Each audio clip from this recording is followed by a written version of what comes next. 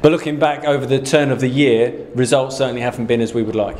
No, of course not, and we know that. Our performance last week was poor against Burnley. We know we need to put that right, and hopefully we can do that. We need to keep our home form going as well as we can, and starting off with Man United Saturday.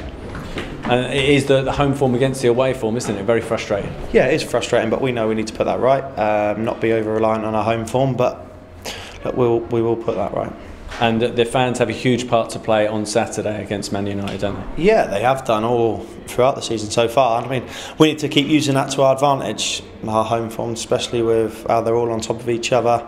It's going to be great for us. It's going to be a great atmosphere as always. 7 goals in his last 8 games, and he might just have reanimated QPR this afternoon.